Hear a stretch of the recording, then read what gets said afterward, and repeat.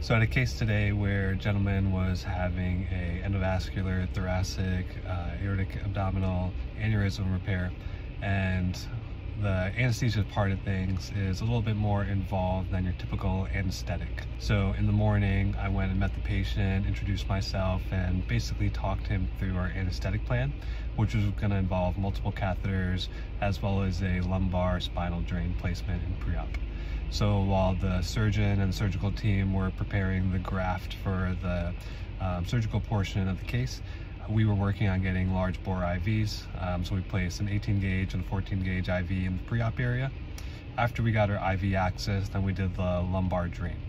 So the lumbar drain is basically a 14 gauge TAAA needle, which we place at the L4 or L5 or the L3, L4 lumbar spaces. And it's a pretty big size needle, much bigger than our typical spinal needles that we'll do for hip replacements and knee replacements. This is more of like an epidural size needle. And so instead of stopping at the epidural space like you would do with epidural, we go a little bit further and get into the CSF space. And as soon as you get into that space with this size needle, you'll start to see CSF flow coming back really quickly. So when you get that, you want to cover the hole with your thumb so that you're not releasing too much of the CSF pressure or too much fluid.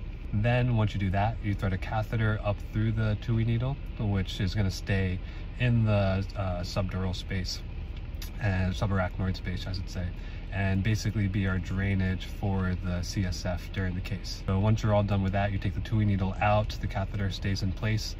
You do some tegaderm taping, making sure that that catheter is secure and it's not going to move with patient movement. Then you hook up the catheter to a transducer.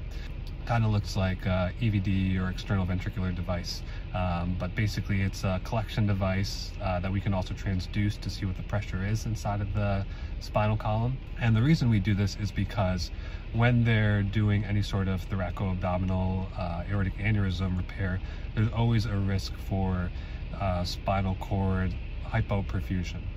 And spinal cord perfusion is based on the MAP minus the intracranial pressure or the intraspinal pressure. And so our goals of the case are going to be to keep the MAP elevated, but we can also reduce how much ICP or intraspinal pressure is occurring by draining fluid during the surgical case. Typically, we'll drain about 5 to 10 cc's per hour. And if we transduce the pressure, we want to keep that pressure less than 10 millimeters of mercury. This is going to allow for adequate spinal cord perfusion and reduce the risk of paralysis for the patient afterwards.